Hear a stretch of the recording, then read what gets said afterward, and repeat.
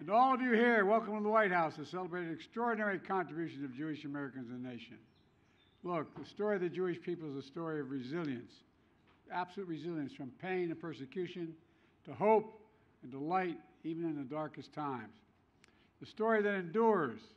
Throughout our history, Jewish people helped define and expand the singular idea that binds us together as Americans. It's not hyperbole. Freedom. Freedom. The bedrock principle on which this nation was built and that American Jews fought for since the 1600s after fleeing persecution abroad. One of our nation's first commitments to freedom of religion was to the Jewish community in Newport, Rhode Island. It goes back a long way. 1790, America was just 14 years old. A local Jewish leader wrote a letter to President George Washington, expressing his hope that America would be a nation of religious freedom, not just for Jews, but for all citizens. A nation which, quotes, gives bigotry no sanction and persecution no assistance. It helped lay the groundwork for religious freedom in the First Amendment in our Constitution. And ever since, Jews have been in the forefront of helping realize the promise of America for all Americans. Jewish artists, poets, helped define the American vision of liberty for millions of people who come to our shores. And look, Jewish suffragettes and advocates have fought for women's rights, voting rights, every right we have. My whole career, every fight to increase civil rights and civil liberties has been led by Jewish community, where I come from. The Jewish faith leaders and citizens marched, petitioned, boarded bus, demanded civil rights for all. Jewish scientists and engineers and doctors have led breakthroughs in innovation, technology, and medicine. Across government, Jewish Americans have proudly served our nation in uniform and elected at point of office, in embassies, in civil service, and our nation's highest courts. That's why Jill and I hosted the first ever high holiday reception at the White House. That's important. First ever permanent White House menorah made from the original wood of the White House building. To make clear that the history and vibrancy of the Jewish life is woven into the very fabric of America, and it's permanent. It's permanent. But look, I know today's reception falls on hard times. The trauma of October 7th and its aftermath of the deadliest day the Jewish people have undergone since the Holocaust is still fresh and ongoing with many of you. We have parents of someone being held hostage right now, and we're going to get them home. We're going to get them home, come hell or high water. 1,200 innocent people slaughtered in their kibbutz, massacred at a music festival, brutally raped, mutilated, sexually assaulted, hundreds taken hostage, and thousands more wounded, carrying the scars and the memory of what they endured. You all know someone, directly or indirectly, family, friends, who were stolen from you or in harm's way now. And my commitment to the safety of the Jewish people, security of Israel, and its right to exist as an independent Jewish state is ironclad. No, it really is.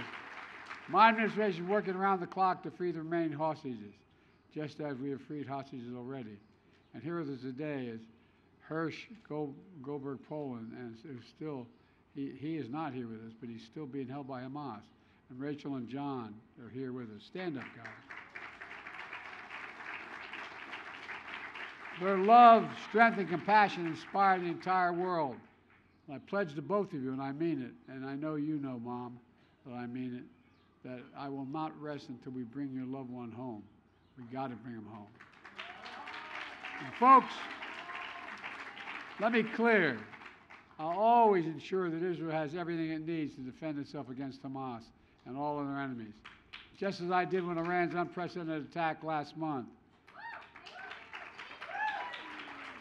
We stand with Israel to take out Sinwar and the rest of the butchers of Hamas. We want Hamas defeated. We'll work with Israel to make that happen. And consistent with Jewish values and compassion, kindness and dignity and human life, my team also is providing critical humanitarian assistance to help innocent Palestinian civilians who are suffering greatly because of the war Hamas has unleashed. It's heartbreaking. As we do this, we're also committed to bring the region together, to work toward a two-state solution that provides security, prosperity, and enduring peace for Israel and Palestinians. And let me be clear. We reject the ICC's application for arrest warrants against Israeli leaders. Whatever these warrants may imply, there is no equivalence between Israel and Hamas. And it's clear Israel wants to do all it can to ensure civilian protection. But let me be clear. Contrary to allegations against Israel made by the International Court of Justice, what's happening is not genocide. We reject that. We're going to always stand with Israel and the threats against its security. Compounding the pain and the vicious surge of anti-Semitism around the world, here in America as well, in our streets, our social media, and college campuses. It's amazing it's happening. It's absolutely despicable. It's wrong, and it must stop. It must stop. In America, we respect and protect fundamental rights of free speech to protest peacefully. That's America. But there's no place in any campus in America, any place in America for anti-Semitism, for hate speech that threatens violence of any kind against Jews or anyone else. Nobody should fear going to synagogue or school or walking down the street wearing a symbol of your faith. That's wrong, simply wrong. And that's why long before October 7th, I launched the nation's first national strategy to counter anti-Semitism. That's mobilizing the full force of the federal government to crack down on anti-Semitism wherever you find it. We recently secured an additional $400 million, the largest increase ever in physical security for nonprofits, including synagogues, Jewish community centers, Jewish schools, Jewish nonprofits. My Department of Education has put colleges on notice that anti-Semitism is discrimination prohibited under Title VI of the Civil Rights Act, period. And the department has to investigate discrimination aggressively. That's my special envoy to monitor cabinet anti-Semitism, Deborah, you all, where is Deborah here? Deborah, thank you. Lipstadt, for furthering our efforts to all around the world. It matters. This matters. To the Jewish community, I want you to know, I see your fear, your hurt, and your pain. And let me assure you, as your president, you are not alone. You belong. You always will belong. Let me close with this. In moments like this, we do well to remember that this ancient story of Jewish resilience endures because of its people. That's what today's all about. Feeling the joy and pride of community, honoring the beauty of your unshakable faith, and celebrating heritage and legacy of Jewish Americans who continue to enrich every single part of our life. So thank you for what you've done for America and for the whole world to make it a better place. May the Jewish people shine their light and shine the light on the world for generations to come, because we need you badly. So God bless you all, and God protect our troops. Thank you for being here.